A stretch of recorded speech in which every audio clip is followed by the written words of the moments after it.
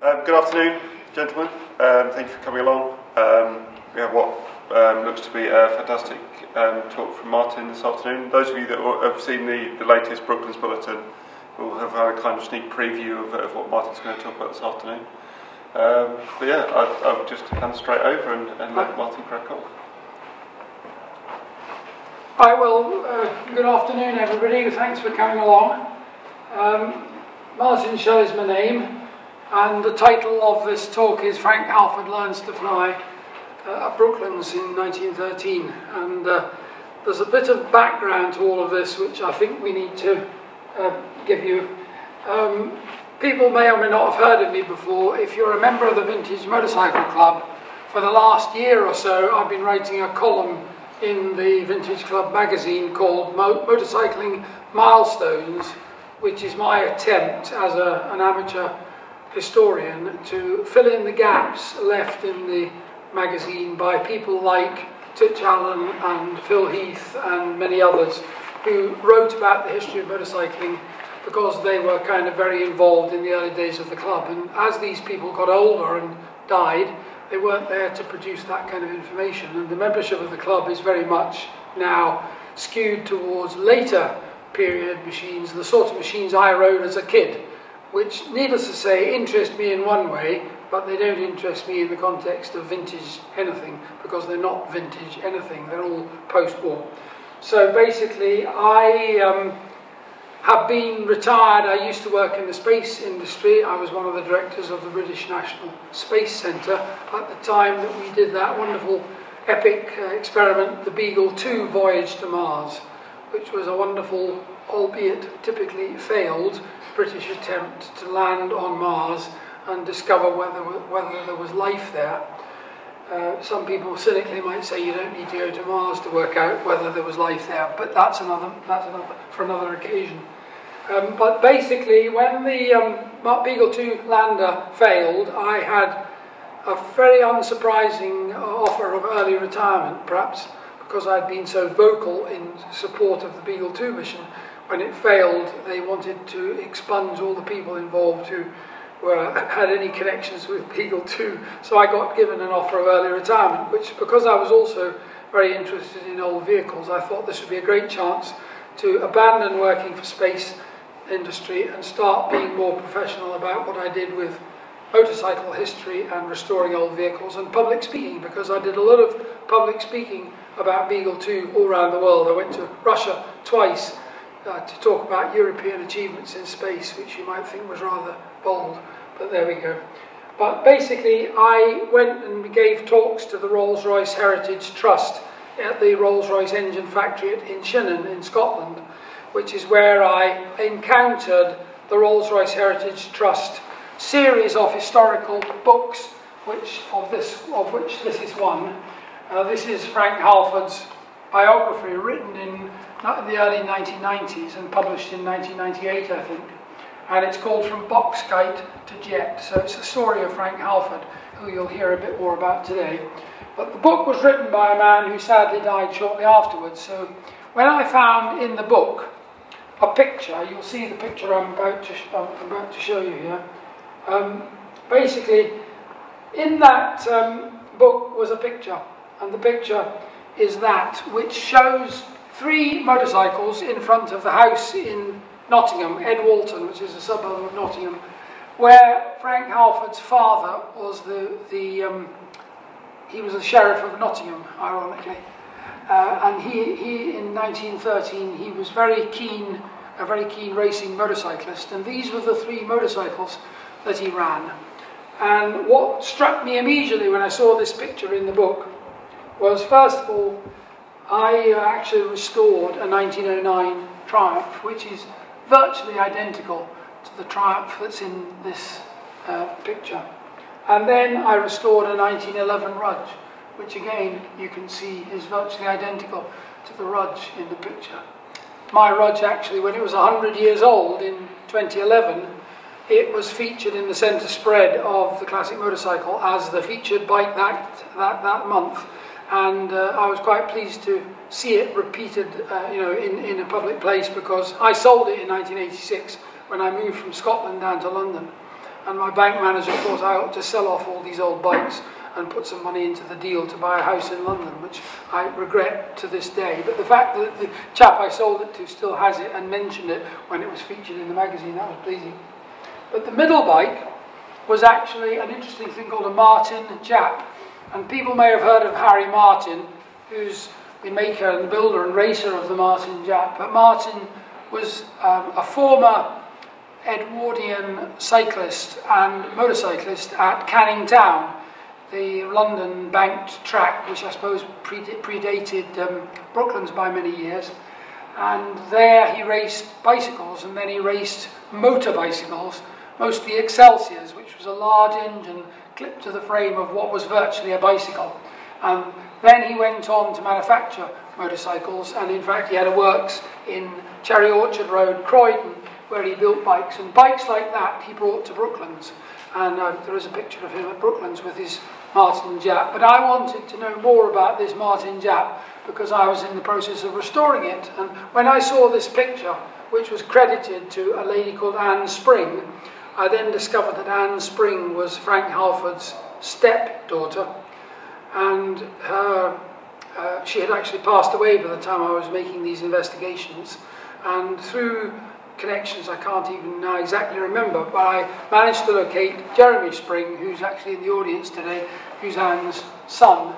And after a bit of negotiation, I was delighted that Jeremy agreed to lend me the albums. And when the albums were sent, I had no real idea what they contained, because obviously I'd only seen a few pictures of motorcycles credited to Anne Spring, which was where these pictures came from. So when the actual albums arrived, they're actually on the table here. These two little volumes, fairly typical standard albums, which have got brown mounts with pictures in cardboard mounts. And unusually for albums of this period, every single picture in the album virtually had a caption. And the captions were quite explanatory, which was very helpful. But before I get into describing the contents of that, I'd like to give you a bit more background about Frank Halford, because he was born in the 1890s, and 1894, and he, like many kids of the age, was fascinated by technology. There was a pioneering magazine that you may have heard of, which was called The English Mechanic and World of Science. And it was published in Britain, and it was a bit like Popular Mechanics in America. It was a very well-read, widely distributed magazine which not only talked about technology of all branches. It wasn't just about one particular type of thing. It was very broad-based. And The English Mechanic and World of Science published a whole series of articles about aviation, about motoring, about motorcycling, about bicycles, about any kind of engineering, railway engineering, marine engineering, and so on. And as an example, in the 1890s, they published a series of articles about how to build your own motorcycle. And they started off publishing drawings and information about how to take a bunch of castings and raw materials and to build the patterns to have a crankcase cast, and then patterns to make a cylinder barrel and have a cylinder barrel cast. And then as time went on, the further parts described all that was involved in building your own engine and then building a frame to put the engine in to have a motorcycle. And they did the same again with cars. And famously, there is one example of a car that was built by somebody to the drawings, and it's called in the Veteran Car Club surviving list of cars, the English Mechanic. So it was given the name the English Mechanic, even though it was actually built by an individual in his own workshop using the instructions that were published in the English Mechanic. Now, when the kids of that period were looking at these magazines and having their imagination fueled by the articles they were reading, and if they were wealthy, they might have their parents buy them a lathe and buy them bits and pieces of metal, and maybe even buy castings or patterns or things that were available to turn their reading into reality. But in the case of Frank, he was not even really, he was going to school at this point. And the choice of school that his father agreed to go through with was a school in Essex called Felsted. Now, Felsted is a boarding school, And Felsted particularly had a big engineering faculty. They prided themselves on the fact that they wanted to, shall we say, develop fertile minds who were interested in this new scientific age. And it's very interesting that at that period, you know, mostly professional people, you know, vicars or lawyers or doctors or teachers even, were very much interested in arts type education. So for somebody to be supporting a child who was interested in engineering and technology was very, very forward thinking. And Felsted had this engineering faculty, and when the young Halford went there with his brother, he was basically absolutely captivated by the engineering school at Felsted. And when he came out of the other end of the school, he basically he decided he would try and get a place at Nottingham University College. And because he'd been at Felsted School, where in effect he'd done a lot of the coursework for the first year, the first part of the engineering tripos, the university authorities granted him admission to the second year of the engineering tripos, which was quite unusual that somebody should, as it were, be given a bye into the second round, as it were. So he started in 1912 with the second year of the engineering tripos. And as he was working, I've actually spoken to the museum authorities, and clearly his work was well regarded. He was, you know, what records exist of his progress at the University College studying engineering. He was a model pupil. He was a very able chap, but all the while he was absolutely riveted by machinery in the practical sense. So one of the things he got into in a very early age was actually motorcycle competition. So he bought these motorcycles that you see there. He bought them one at a time, obviously, but when you look at the motorcycle magazine of 1912 and 1913, you find evidence of his successes in local competition. And he joined the Nottingham and District Motorcycle Club, and there are quite a number of reports where his name appears, and this is one. And again, references to Frank Halford. And he took part in various events. This is the Chesterfield and District Motorcycle Club, and you know, he is riding in this event. He's actually described as riding a Brough. Now, he didn't actually own the Brough. The Brough was lent to him, and the Brough was not what is now called the Brough Superior. You'll be aware, I'm sure, that Brough Superiors were built in Nottingham, so I suppose you could say that Brough was his local manufacturer. But the Brough here was actually built by the father, W.E. Brough, and Brough's father was rather unpleased when his son launched the thing called the Brough Superior, because he rather cynically said to his son, I suppose that makes mine the Brough Inferior. Well, people have views on that subject, but Brough Superior were launched after the First World War, but in the early part of the pre-First World War period, the flat twin W.E. Brough was quite a potent thing and quite a successful machine. And I suspect, we don't know for sure, but the Halford Brough was probably loaned to him by the factory. And it was partly because they saw him as a very competent rider, still a young man. And when he was obviously at the university, he was reading widely on the subject, and he obviously thought that the true destination for his talents would be in the aviation world. And in how do you step from the world of engineering, and indeed the world of motorcycles, into aviation? And he more or less concluded that the best entry ticket he could get to a career in aviation was learning to fly. Now, when you were at that period of your life, he was a teenager still, and learning to fly in 1912 or 1913 basically involved finding a flying school which had aircraft and that would teach him to fly, and then providing a large sum of money, which was the price of participating in this rather, shall we say, uncertain career path. But in order to do so, he had to persuade his mother to lend him £75. Now, in 1913, £75 was an awful lot of money.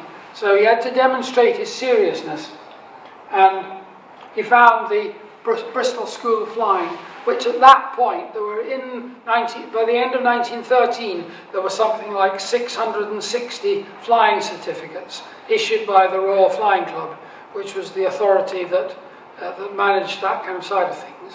And of the 660 flying certificates that they issued up to the end of 1913, roughly half of them were actually issued by the Bristol School of Flying, this advertised here.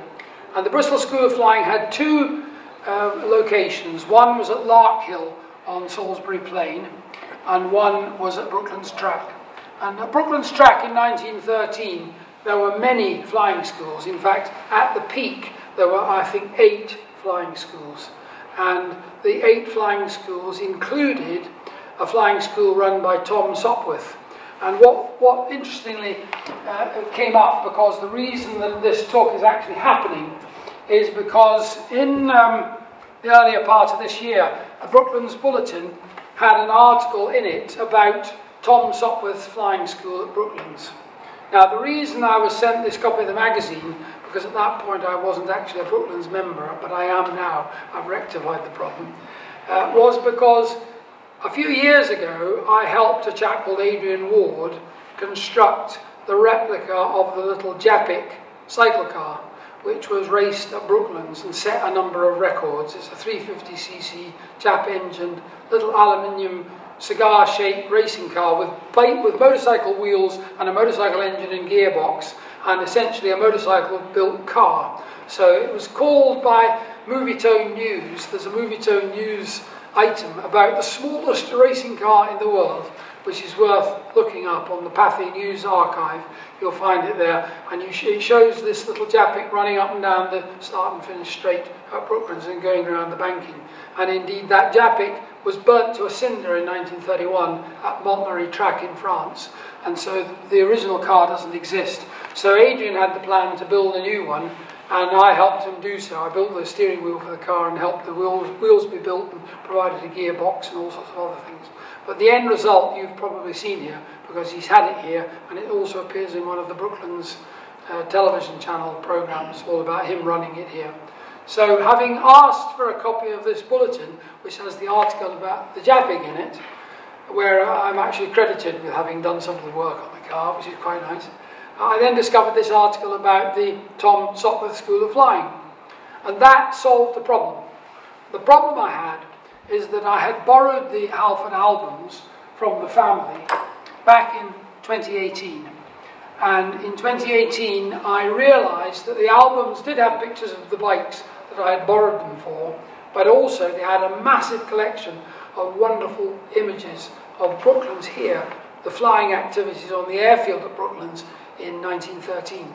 And this album recorded Halford's time as a pupil at the Bristol School of Flying, but they also recorded when Halford, at the end of his course, was issued a flying certificate and then was employed by the School of Flying to be an engineer maintaining the fleet of aircraft that they flew, which they learned to fly on, which were Bristol box kites, which were built by the Bristol Tramway Company, the Bristol and British and Colonial Aviation Company, which was an offshoot of Sir George White's Bristol Tramway car, the Tramway Company, which was where the whole business of aviation started. And it turned out that George White, the principal of the Bristol Tramway Depot, had met the Wright brothers when he went to France in 1909.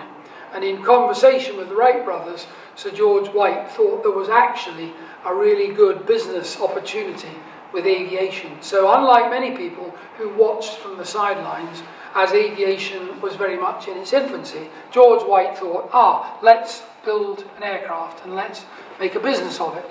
So he started out getting a design of an aircraft from Voisin in France, who was one of the, I suppose in 1910, 1911, one of the more successful French aviators. And why not copy something successful? So that's what they did. But the first aircraft that the Bristol and British and Colonial Aviation built was a copy of a Voisin aircraft, but it wasn't very successful. So having had no success with the first aircraft, they went back to the publications of the day and they found a line drawing of what was effectively a Farman biplane. And it was the Farman Longhorn. Now the Farman Longhorn is essentially a biplane with a horizontal empennage out the front and vertical rudders out the back. So it looked pretty unusual, but it was quite a successful flyer. So looking at that little 3-view drawing that was published in the Aeroplane magazine of 1910, or thereabouts, they set to and they built a new aircraft. I should have pointed out that when Halford was actually in the process of raising money to get his fee together, I actually found the advert in Motorcycle for 1913 where he offered his Martin Jap for sale. So that was him, he says, giving up racing. And the reason he was giving up racing is he was taking up flying. And his mother had lent him the money, but he decided to sell his precious bike because he didn't think he would need a bike. What he needed was the 40 quid to help pay for the actual flying. So that's the young Halford financially equipping himself. But his mother, conscious of the fact that her son was going to go off and fly, decided to kit out her son in the latest flying gear. So he bought this outfit. Now, that you may recognise the helmet as the helmet like SF Cody wore when he flew the Cody Cathedral, and it's a big heavy leather coat. What's quite interesting is this picture is in the albums several times. So clearly it was put in the albums to please his mother, who I think purchased this very expensive flying suit. When he actually got to Brooklands and was actually flying, not a single picture in the albums shows him wearing this outfit. Nobody was wearing outfits like this, largely because they were too heavy. And when it came to early aviation, weight was the king. So the lighter your gear, I think people might have gone up in light clothing just for the sake of saving weight, because weight, every ounce of weight of the pilot adds to the burden of the aircraft. So this outfit was there and in the album to prove to his mother that he was properly attired, but he never actually wore it. So then we got this, when he started his journey to go to Brooklands, he bought himself a big album, and the album is on the table there in the right hand of these two images there. This little book here is the book I showed you before, and the album itself is here, which is obviously, it says on the front, album, but when you look inside, it's essentially a scrapbook of literally loose paper with pasted up cuttings from the flying magazines of the day. And he kept that daily as a record of what was going on. And the entries record the fact, as we knew, that flying in those early days was very dependent on the weather. So there are many days when they couldn't fly. So the entries say, weather too bad, no flying today. So they did other things. And of course he helped maintain the aircraft. And that's again where he fueled his interest in the engines of the aircraft. And when he went to the flying school, he actually met the head instructor, who is a very interesting character on the right of this picture. Now his name appears to be Warren Merriam. Now I don't know if anybody here uses the Google dictionary function. You may have noticed on a dictionary inquiry on Google that you find extracts from it's like an encyclopedia called the Merriam-Webster Dictionary. Does that name ring any bells? Well, Merriam of Merriam-Webster's dictionary was a lexicographer. He was a dictionary writer. And he was one of the most successful dictionary writers in America. And he made a fortune out of writing dictionaries. And those of you who are of the same generation as me, I guess most of the people in this room, may also remember the Rowan and Martin's Laugh-In on television. And they used to go on about Funk and Wagnall. Well, Funk and Wagnall were successful lexicographers in America, as indeed were Merriam and Webster. But those dictionaries are still around today, but the Merriam-Webster dictionary is named after this chap Merriam. But Merriam has not any connection with this guy other than, here's the interesting story. Warren Merriam's real name was Frank Warren, but aged about 25 or thereabouts, not a very young man. Many of the people in early aviation were young. But Mr. Warren really wanted to fly. He was passionate about it. But unlike Halford, he didn't have a wealthy mother who could find the £75. So being an enterprising kind of fellow, he wrote to this chap Merriam in America and said that he was very interested in aviation and he would very much like to learn to fly. And the only obstacle that he had in this process was that he hadn't got the money to do so. So would the very wealthy Mr. Merriam be kind enough to sponsor his learning to fly. Now, for some reason, which is hard to fathom, Mr. Merriam gave him the money. And in honour of the fact that Mr. Merriam gave him the money to learn to fly, he changed his name. So he changed his name from Frank Warren to F. Warren Merriam. So the name Merriam lasts in the world of aviation, thanks to the generosity of Mr. Merriam giving Frank Warren the money to learn to fly. But the interesting thing about Warren Merriam was, in terms of aviation, he was very much an older man. But he's written an autobiography, and again, this is one of the things that I've come across because of this particular story. And he wrote this book called First Through the Clouds, and he flew here at Brooklands. That's where he flew. And as we might imagine, the weather, I mentioned how predominant the weather was as a factor in flying. And one of the problems at Brooklands is often there was a lot of cloud cover. And basically the aviation that went on in Brooklands very seldom went on when there was cloud cover. And the reason was, if there was low cloud over Brooklands, they never flew generally beyond Brooklands. All the flying was contained within the area of the track, effectively. And they took off and they flew around, but they couldn't go up high because of the cloud cover. But Warren Merriam was the first man who decided that it must be okay to go up through the clouds.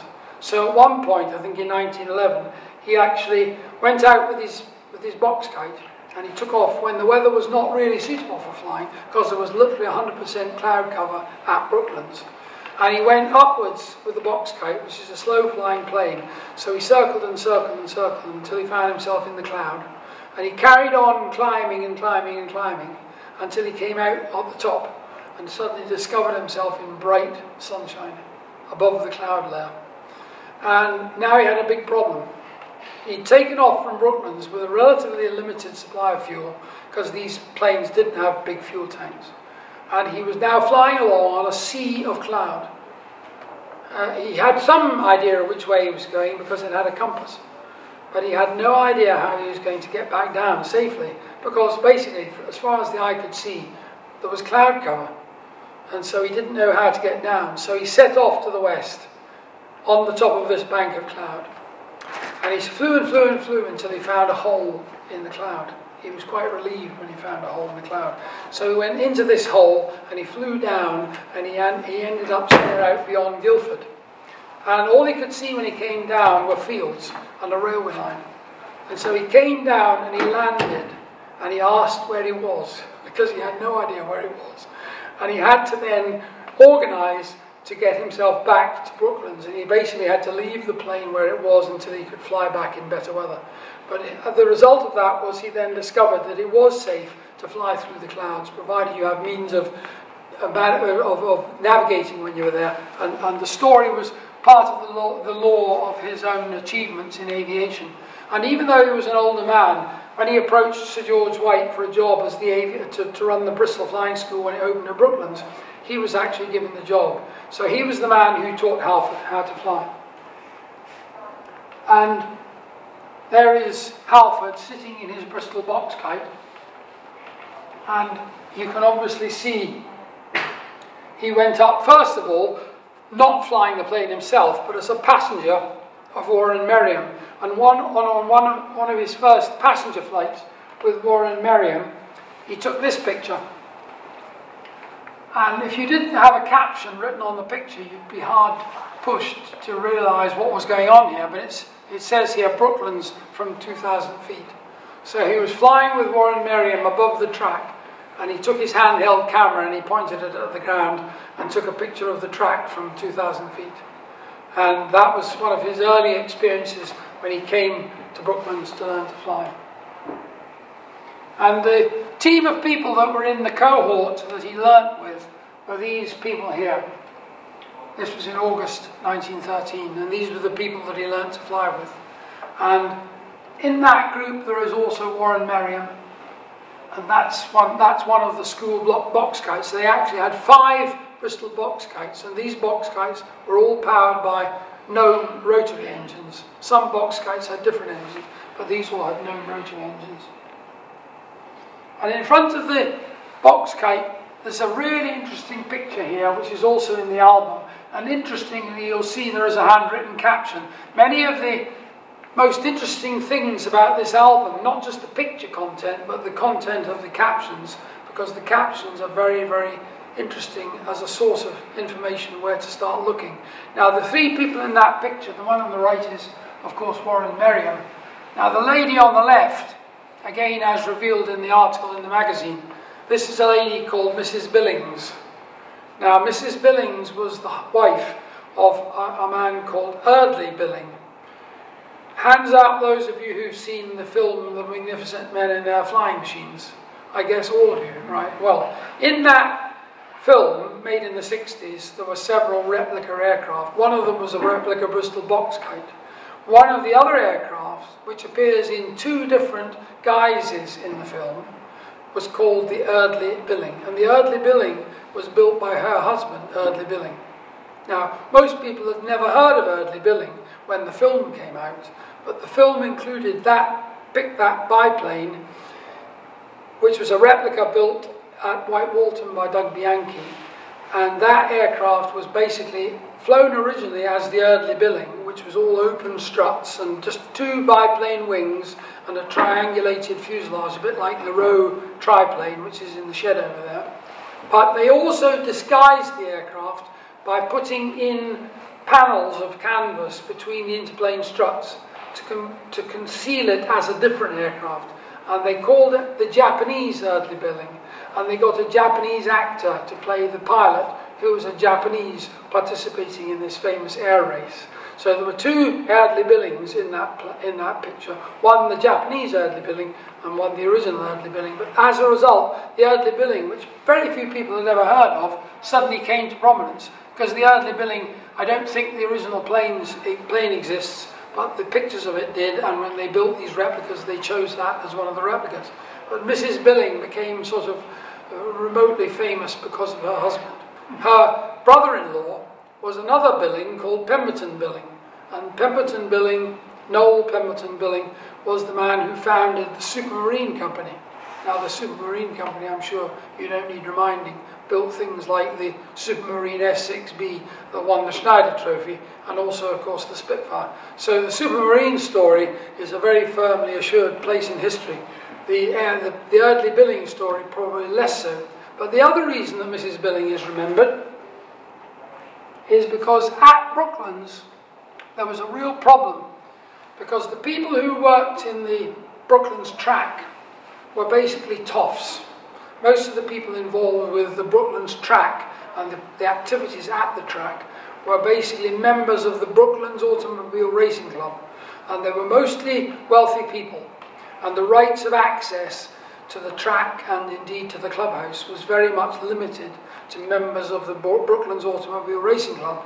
So the aviation people that came to Brooklands, who were there out in the airfield, weren't allowed to go into the Brooklands clubhouse. So they had a problem because they were out on the airfield flying their aircraft, and indeed they had some of the sheds on the track were actually owned by the aviators, but they weren't allowed to use the clubhouse. So Mrs. Billing set up in the front of an existing hangar. She built this, she and her husband built this glass-fronted extension to the hangar, which they called the Bluebird Cafe. Now again, who knows the name Bluebird? Well, Donald Campbell named all of his, Malcolm Campbell, his father, named all of his racing cars after the Bluebird Cafe.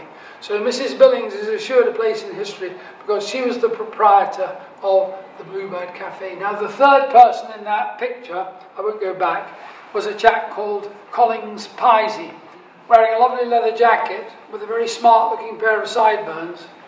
He was one of the employees of the Bristol Tramway Company, and George White, the proprietor of the Tramway Company, spotted the young Collins Pisey working in the tramway depot, and when he was setting up the British and Colonial Aviation Company in Bristol, he actually asked Collins Pisey if he would come and be part of the enterprise. So he was an early trainee pilot, and he worked on the engineering of aircraft as well. So he was a very all-round skilled guy. He was a mechanic and an aviator, and had a very early pilot's license.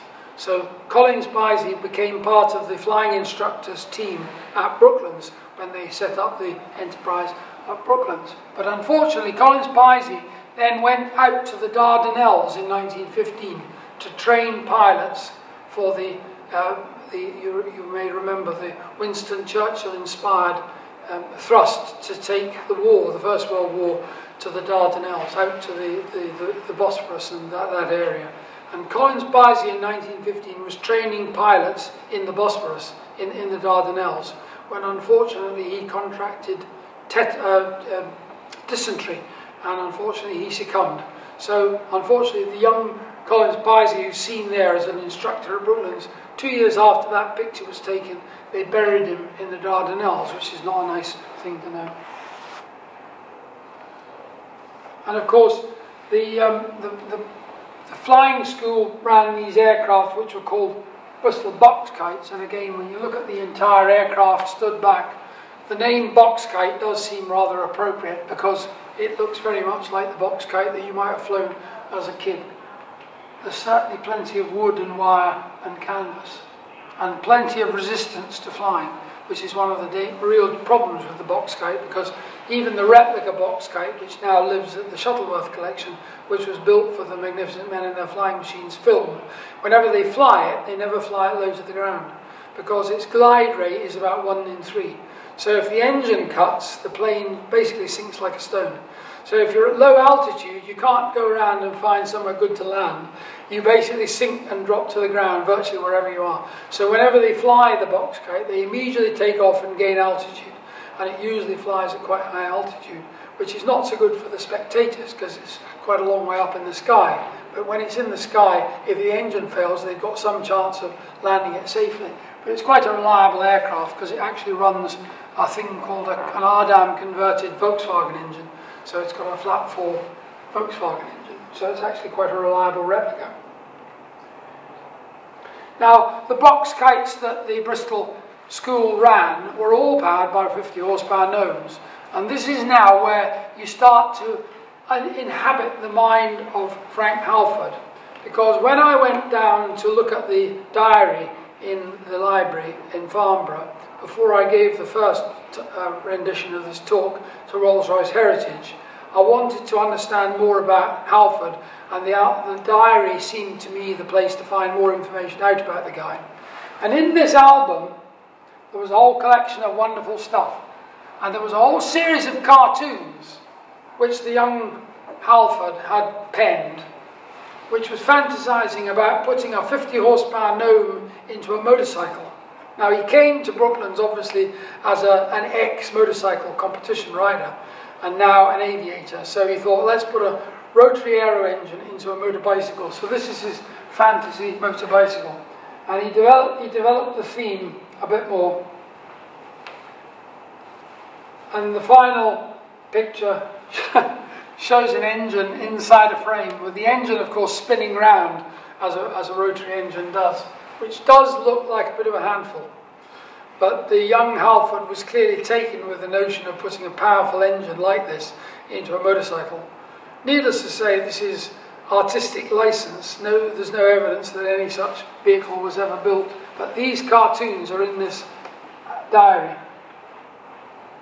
And there's also somebody drawing a little caricature of a man. They called it a budge. It was actually, I think, a rudge. And of course, Halford had a rudge. We've seen the pictures of it. So this was him being talked up and saying that the bike might be blue, but the rider is red hot. But again, when you actually look at this series of albums, you see that every single picture has the type of the aircraft and the size, horsepower rating of the engine. So here is here's a Blériot with an 80 horsepower gnome engine. This is actually called a Blériot, but it's actually not a Blériot. And again, this picture has a connection to the film, The Magnificent Men in Their Flying Machines, because when the makers of the film were casting around people who knew about early aircraft, they wanted to build a Blériot monoplane. but they decided, rather than building a Blériot monoplane, they would create a replica of an aircraft that Vickers, the famous shipbuilding company, had built, which was called the Vickers Type 22. And the Vickers Type 22 was basically a copy of a Blériot 11. And the difference, the only visible difference with the way the aircraft is constructed, is that the shape of the rudder is distinctive to this aircraft. So in fact, a handwritten caption says it's a Vickers, a Blériot Vickers at Brooklands, again in August 1913. So this was a Vickers 22 being run at Brooklands when Frank was there learning to fly. And of course he took a picture. The picture, that's one of the better pictures, because he was obviously working with an ordinary camera and not using anything fancy. It was never pictures taken in a studio. And here is one of the early Avro prototypes. This isn't a 504K. I think this is probably the 504 prototype, which is the predecessor to the 504K, which of course was one of the standard training aircraft used by the RFC during the First World War. And again, the name Avro written down the side. But again, 80 horsepower, gnome engine. And this is again another, well, it's a Sopwith with a green aero engine. And Aloysius Green was one of the famous British engine manufacturers who built engines, and he lived at Farnham, down, I think, in Cody, used an Aloysius Green engine in his Cody Cathedral, which was the first all-British plane to fly at Farnborough. And this is a Sopwith with a green engine that was involved in the Daily Mail Circuit of Britain prize. And another plane that they saw was this Martinside, and it's an interesting aircraft, again because of the engine, because this aircraft has an engine built by Beardmore in Scotland. William Beardmore was a great friend of German aviation pioneers, and he made an arrangement, because he was an industrialist looking for things to manufacture. He set up a factory near Glasgow, which was basically a Dalmuir on the Clyde to the west of Glasgow. And he built a factory there, and he was building copies of DFW aircraft, which were called Deutsche Flugwerke, and they had Austro-Daimler engines in the German originals, and so Beardmore started building copies of these engines, which were 6-cylinder overhead cam engines, and the first Beardmore engines were 120 horsepower, and this one I think is rated as 160 horsepower, I think. But it's basically a Beardmore copy of an Austro-Daimler engine. And I think Halford was involved helping this, the people involved with this aircraft to get the engine running better. And this album also contains pictures of a famous pioneer aerobatic pilot called Adolphe Pégu. And Pégu was the first man to loop the loop with an aircraft. And he also flew inverted. And he came to Brooklands to demonstrate flying inverted and looping the loop. And he did so with a Blériot monoplane. Now, if you look at a feebly powered aircraft like a Blériot monoplane, you wouldn't choose it to do things like looping the loop and flying inverted, but that makes it even more extraordinary. And they actually had a 3-day sort of carnival at Brooklands, which had unbelievably 30,000 people came to Brooklands for the 3 days and paid money to come and see Adolphe Pégu looping the loop and flying inverted. And when he was there, Frank Halford was there and took these pictures. And that's him, obviously, in the aircraft, about to take off. Again, the limitations of the cameras of the day mean that the pictures aren't the best. And that was him on the ground taxiing. And at the end of the demonstration, the crowd was so enthralled of this amazing demonstration of aerobatic. He actually called it aerial acrobatics. And that, I suppose, is where you get the word aerobatics from, by by conflating the words aerial and aerobatics and acrobatics. So aerial acrobatics was what Pegu called it, and aerobatics is what they eventually called it. But when he got back to the landed the aircraft, the crowd rushed over and carried the slightly shocked Pegu back to the clubhouse just round the corner here, and they treated him to a big slap-up meal. And this is him being carried by the crowd back to the clubhouse. Quite an amazing event. Obviously widely reported in the press of the day. Of course, not everything that went on at Brooklands was worthy of a crowd and great cheers, because there were a number of incidents, and here's a classic one. This is a Brock kite that has actually had what you would loosely call crash landing. And this was one of the aviators from Brooklands that flew quite a lot with Halford. Halford was his sort of oppo. And this is the aircraft that Hind had just crashed in the day before, and it was literally left on the field for the night, and they actually went to it the following day. I think they were concerned that the man himself was quite badly beaten up by the event, and so they left the plane and came back to it the following day, and Halford took the picture of the wreckage on the ground, and that plane was repaired and reflown, so it wasn't either fatal to the flyer, the pilot, nor was it fatal to the aircraft. And like many of the aircraft in the First World War that were damaged in fighting use, they were recommissioned, they were put back together and recommissioned. So that was the case.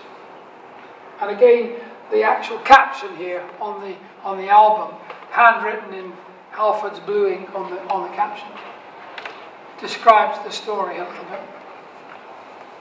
But having the contemporary report in writing on the actual album itself makes understanding what's in the album a great deal easier, because obviously the man who took the picture wrote the caption, so there's no question about mistaking what's going on. Some of the things that Halford witnessed kind of almost defy belief. And this little picture, which was obviously taken on a bad day, you can see that the visibility is far from clear. Whether he was planning to fly the plane, nobody quite knows. But this is a very interesting plane. You can read the caption if you struggle. But if you look at the picture close up, the picture close up lets you see how big the aircraft is. And of course, the helpful caption on the original image says that it's Serge de Bolotov's triplane. Now, hands up, anybody here who's heard of Serge de Bolotov? Not exactly a well-known name, right? Who's heard of Mr. Selfridge, who ran Selfridge's store in Oxford Street? Well, Mr. Selfridge had a daughter, and Mr. Selfridge's daughter married Count Serge de Bolotov, who was a Russian émigré and what you would call loosely an aviation enthusiast. And a bit like some of these modern entrepreneurs, he was quite a wealthy man. So he wanted to have a go at flying. So he commissioned the Voisin factory in France to build him a triplane, and this was the result. And as you can imagine, a wealthy Russian émigré with deep pockets commissioned something rather grand. And the Voisin triplane that results is, well, I think you would have to say quite an improbable looking aircraft. And Halford witnessed it as it was being taxied out at Brooklands for, I think, an initial hop. But as it was being taxied, this rather large and ungainly structure caught a gust of wind, and the undercarriage collapsed, and that was the result. So the aircraft lurched when the undercarriage collapsed, and obviously could no longer taxi, and of course a crowd formed around the stricken aircraft. And when you see the size of the people and you see the size of the plane, you can see what an outlandish thing it was. But actually, Serge de Bolotov decided that aviation was really not going to be the successful venture that he hoped for, and this aircraft was never attempted to be flown again. So Halford was there on the very day when this event happened, and he recorded it for his album. So that's nice to have. But some of Halford's exploits were truly outstanding, and this particular picture is one of the best examples in the album. Now, this particular picture is very significant for lots and lots of reasons. First of all, it has more writing on the picture and on the mount than any other picture in the whole album, because clearly this was a big day in Halford's life, but it was also a big day in Harry Hawker's life, because the plane is the famous Sopwith tabloid, and the Sopwith tabloid was actually designed and developed here at Brooklands. And in fact, there is a replica of the tabloid in the museum. And this was the prototype. And when they were test flying it at Brooklands, they came up with the idea of setting records, not just for flying the aircraft solo, but flying it with a passenger. Now, this caused me a problem, because I look at the pictures of the tabloid, and when you read the original descriptions, you see that it was described as a side-by-side two-seater plane. But the aircraft is built round a Gnome rotary engine, which is 50 horsepower Gnome, and the width, there is a drawing existing of the dashboard of the tabloid, which is 32 inches wide. So in a 32-inch wide fuselage, which is how wide the fuselage was at the cockpit, you would have a job getting two small people in, let alone Halford and Hawker, so that Hawker, the pilot, could fly the plane with Halford sitting by his side to be the passenger in the plane, to set passenger altitude records and rate of climb records. But this picture is testimony to the fact that they did fly it 2 up, and they did set these records, and it was quite a successful aircraft. And indeed, Harry Hawker later went to Australia before the war. This was in 1913, and he went on a trip to Australia and left the flying, with the continued test flying of the tabloid, to the kind of number 2 test pilot at Sopwith, who was a chap called Howard Pixton. And Howard Pixton, they offered to enter the plane in the Schneider Trophy seaplane races, which were being held on the Mediterranean off the coast of Monaco in 1914. So before the First World War broke out, they ran the Schneider Trophy seaplane races in the bay off Monaco. And the now float-equipped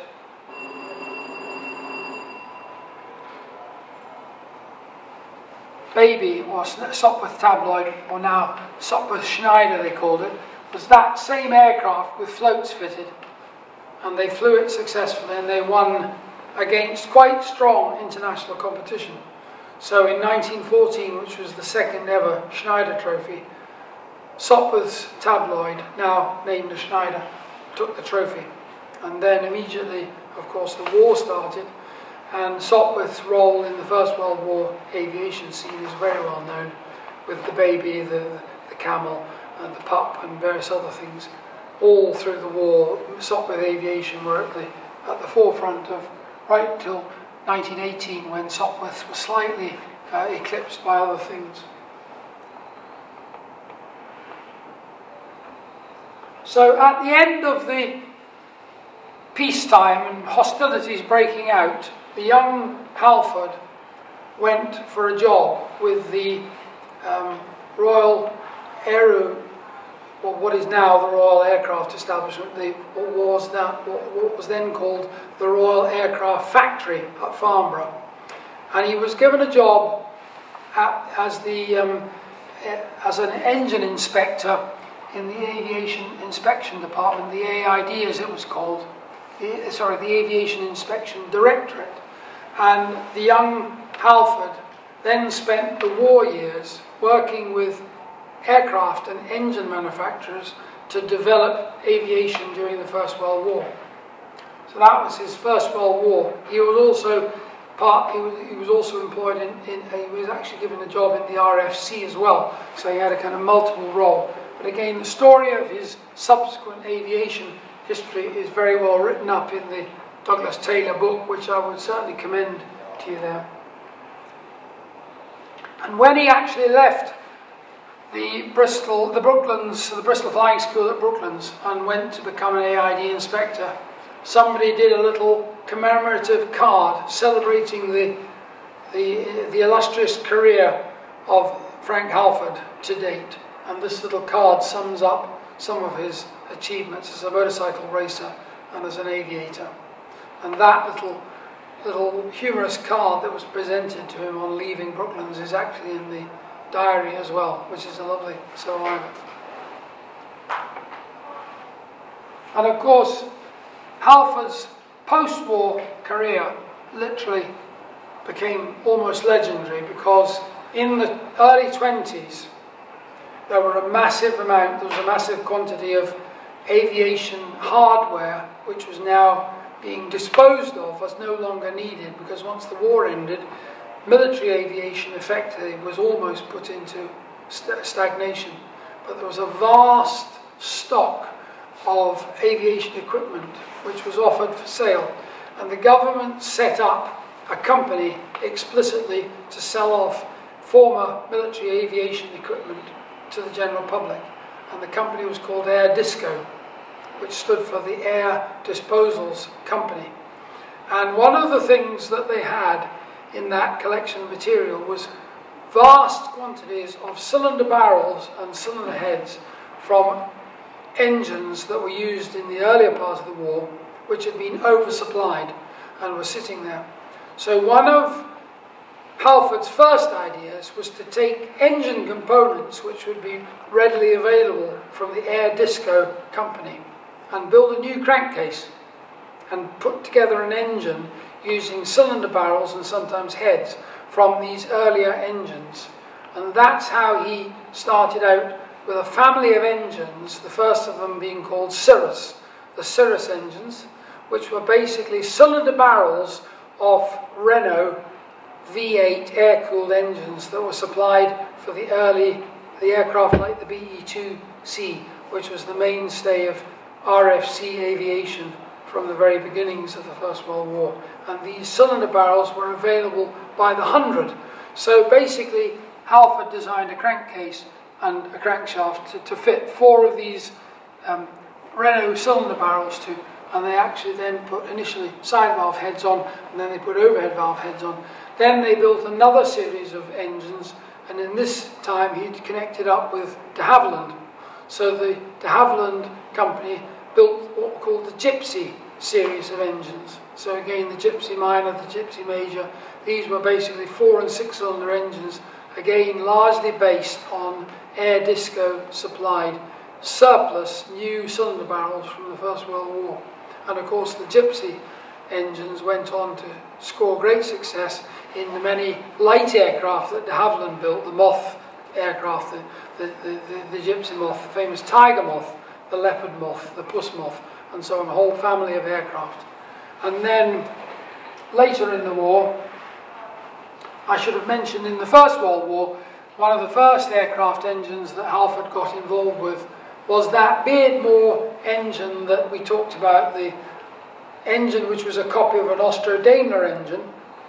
Well, Halford decided the way to improve the 160 or the 120 horsepower Beardmore was to put a light alloy cylinder block with wet cylinders in it, because again, aviation, the problem with any aircraft is the weight factor. So a lot of these early engines that were liquid cooled had cast iron cylinder blocks. So using light alloy cylinder blocks would save weight. And the people who were very good at that were Hispano-Suiza.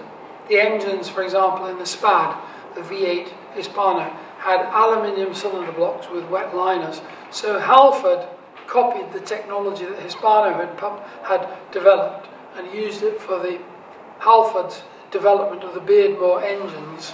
And there was a chap called Tom Pullinger, who was in fact the chief engineer at Beardmore's. Pullinger had started out working with Alexandre Darrick in Paris on the Gordon Bennett racing cars that Darrick built to compete in the early motor races.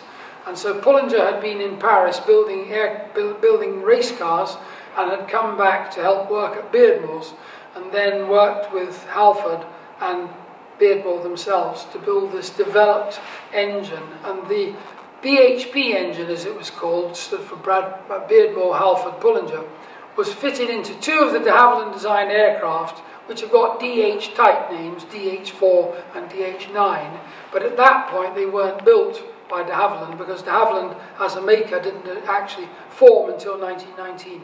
But the DH4 and the DH9 were both designed by Geoffrey de Havilland and flew these Beardmore Halford Pullinger engines, BHP engines. And again, recently one of those has been restored. I don't know if you know about the historic aircraft flight that's run by Guy Black. They fly out of Duxford Airfield, and they have a DH9 which is flying an original, still running BHP engine, which was miraculously found and restored, and it's now running. But the list of engines that Halford was involved with rather goes on. Between the wars, Halford worked as a consultant. He didn't take employment with any of the companies that he worked with, like de Havilland. He was employed as a consultant. He ran his own consultancy.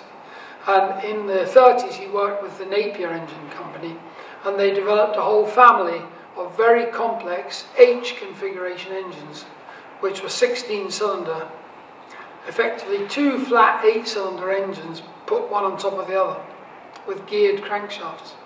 So they were very complex engines, and the names Dagger,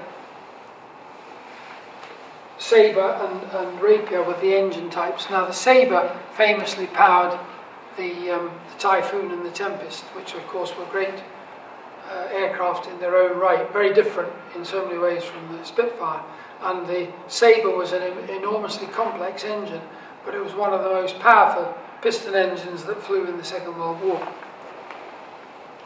And then at the end of the war, Halford got very involved with the design of jet engines. And of course, although Frank Whittle is rightly credited with having invented the jet engine, there were other people working in the field.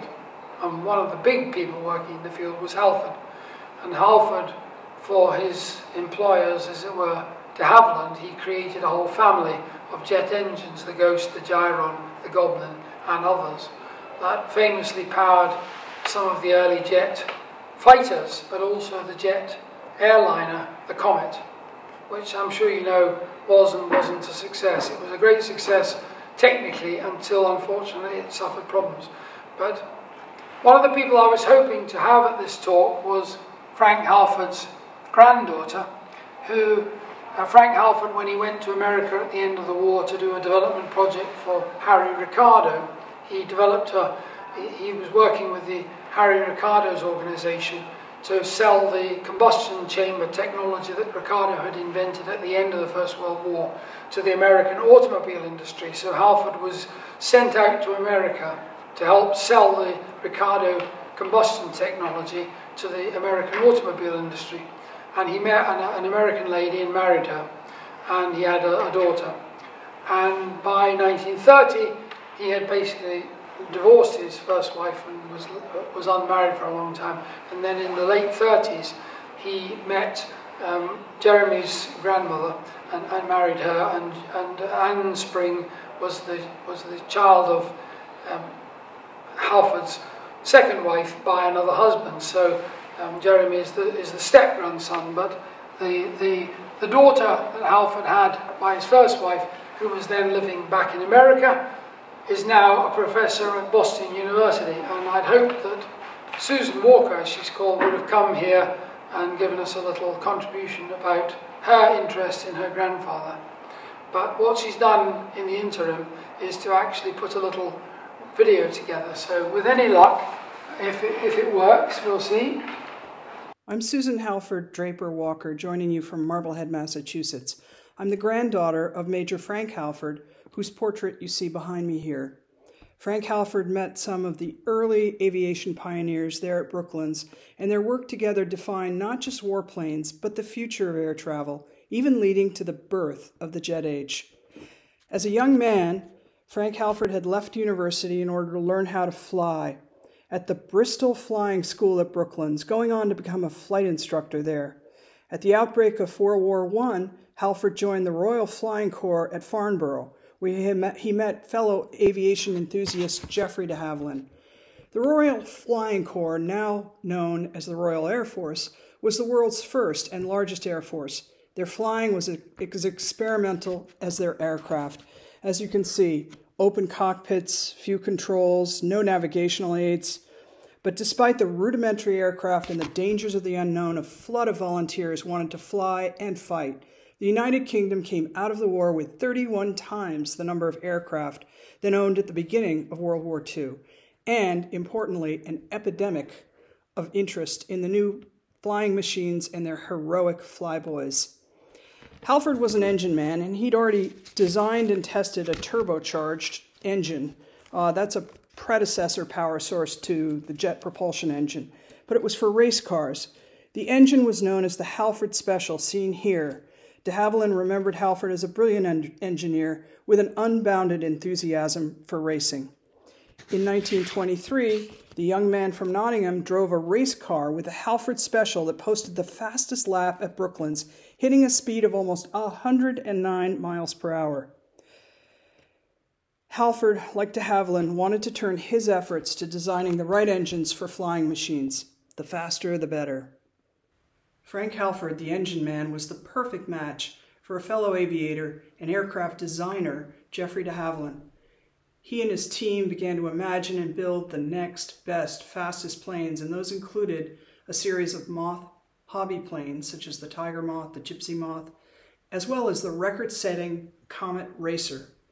Here's the trophy for the celebrated London to Melbourne McRobertson Air Race, won in 1934, beating the Americans and Dutch contenders halfway around the world.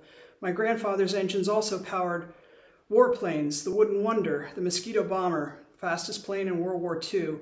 And finally, critically, he designed the Ghost engines embedded in the world's first passenger jet, BOAC's Comet, launched in May of 1952. In tribute to our late Queen, here's a photograph of the 26-year-old Queen Elizabeth. There she is meeting with Frank Halford and Geoffrey de Havilland in front of the inaugural flight of the Comet. The British-built passenger jet service was meant to usher in a new Elizabethan era when Britain ruled the skies rather than just the seas. Britain would have dominated the passenger jet travel industry, but for one fatal flaw: metal fatigue. It led to several Comet crashes and grounded the fleet of passenger jets in 1954. And it ended the dreams of my grandfather, who died prematurely of a stroke the next year. I'm currently writing a book titled The Comet, The Hush Hush Boys, Geoffrey de Havilland, and the Birth of Jet Travel that will tell the story of the British right stuff, many of whom first met, flew, dreamed, and dared there at Brooklands. America is the birthplace of manned flight with the Wright brothers, but Britain, with its first patented jet engine and the world's first passenger jet, truly launched the world-shrinking jet age, where every man could fly. Here are travel posters advertising the first passenger jet flights. Thank you for your interest in my grandfather and all the visionaries whose adventurous, pioneering spirit was born in Britain at sacred places like Brooklands. Well, that, I guess, is the kind of formal talk ended, but there's several points to say. First of all, if anybody has any questions, I would do my best to answer them. And at the end of this presentation, I'd like Jeremy Spring, Halford's step-grandson, to kind of formally present the albums to Tony Pilmer here, who's with us, who's the head of the National Aerospace Library at Farnborough, where the Halford diary is kept, so that these documents can be kept together, because together they make an absolutely wonderful resource. And I hope at some point they will also be available as an online resource, because both documents really are suitable for scanning and being available online. I've done quite a number of, obviously, digital copies of the images from the album to make these presentation images for today's talk. But clearly the album and the diaries could all be scanned and available online, and they make absolutely fascinating reading. Again, it's an era it's very hard to conjure up now, but these kind of documents convey the spirit of the age.